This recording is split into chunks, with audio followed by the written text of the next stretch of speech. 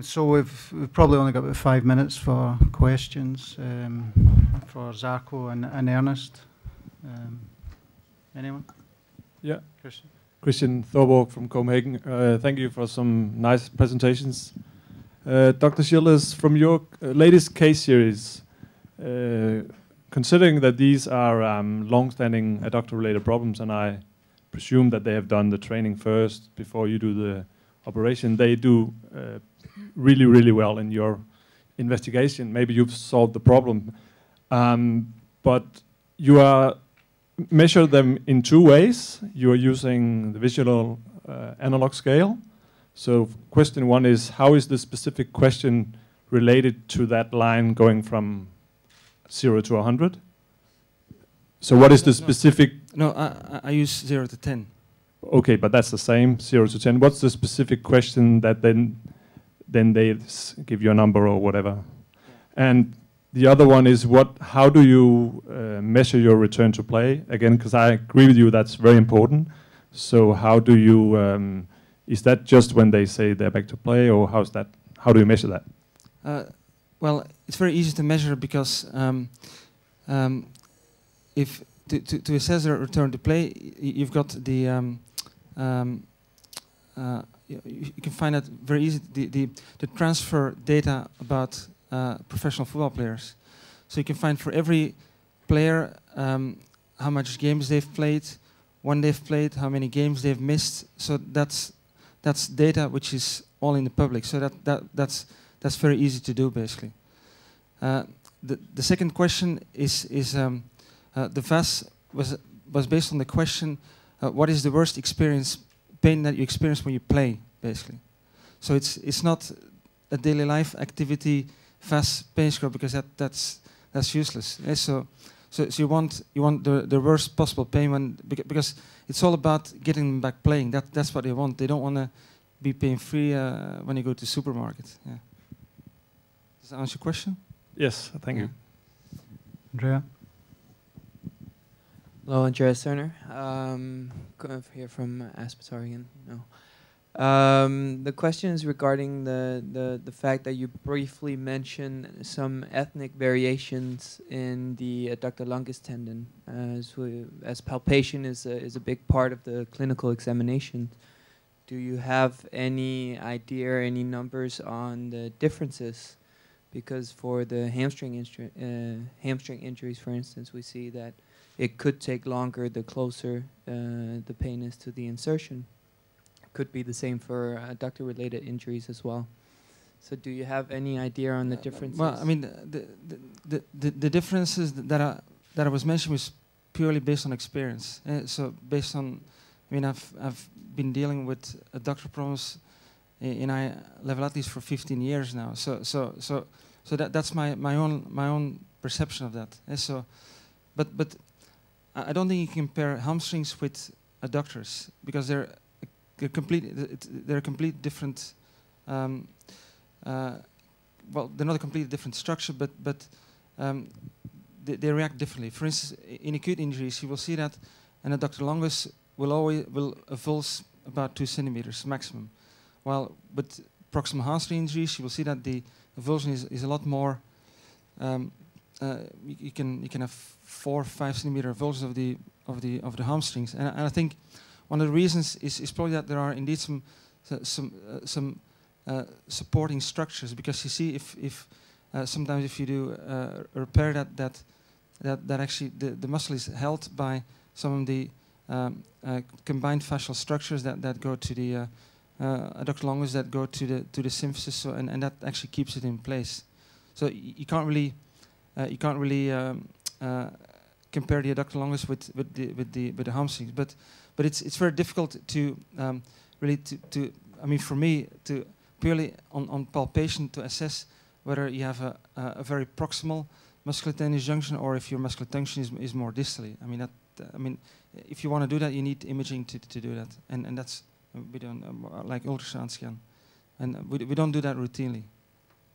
Does that answer your question a little bit? Yes, I wasn't thinking so much about the avulsions, more on the lower grade injuries where you find the pain and the distance of the pain from the insertion. So So if you have, for instance, one player with a pain maximum pain 4 centimeters from the insertion, you can say, okay, now we're down at the musculotendinous junction, or let's say 2 centimeters from the insertion. Yeah. Whereas if you have one where it's only 1 centimeter from the insertion or less, you would conclude that that's the tendon mainly. So to get an idea on from the palpation whether or not it's and the musculotendinous junction or is that the tendon. Well, the musculotendinous junction, they as I said, they go back very quickly, 3 to 6 weeks. And I think that one study from the American study that I was showing, I think a lot of them probably were might have been more proximal musculotendinous junction injuries rather than proximal avulsions of the fibrocartilage of the adductor longus. But I don't think there's a massive difference in for the adductor longus whether you have a very distal or a more proximal musculotendinous junction when the acute tear occurs at the musculotendinous junction in the return to sport. I wouldn't. That's not my impression. Yeah, I might be wrong. Yeah. Thank you. It's just on the acute setting. I think the coaches are considering very much whether or not it's 3 weeks or 6 weeks. Yeah. All right. Thank you. Any more questions? Yeah, I enjoyed the talks as well. Thank you. I thought it was interesting, your point, Ernest, about the difference between men and women and that parasymphyseal attachment of the rectus. Bearing that in mind, would you hypothesize that there's any difference between men and women in terms of that complex injuries to it?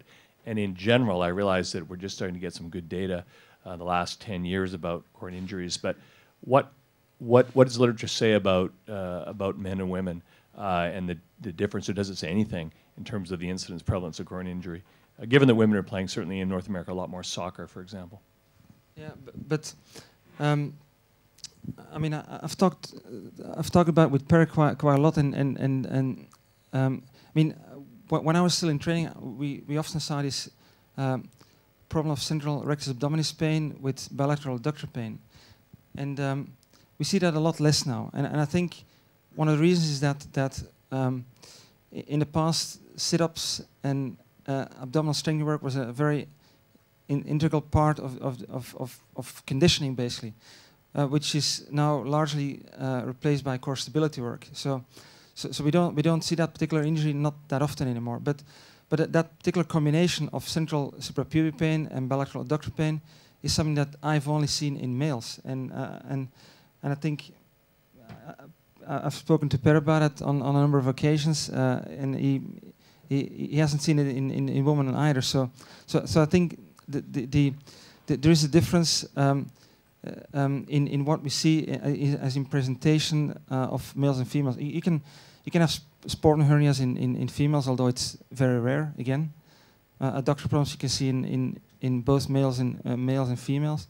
But again, if you look at the anatomy, the adductor longus of males are more flat, while the adductor longus, and you can see very nicely that V-shaped type musculotendinous junction at the front, while in females, again, it's more round, and it's almost like that the musculotendinous junction is actually rotated a bit out. So there are, again, differences in the anatomy of the adductors as well, basically.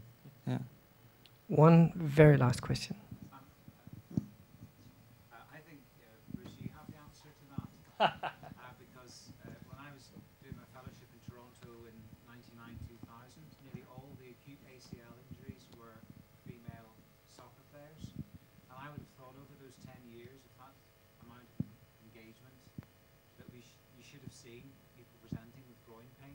Because we get lots of non-elite male players who play, recreational football who get groin pain. So you'd think if we just don't have enough female players in our country.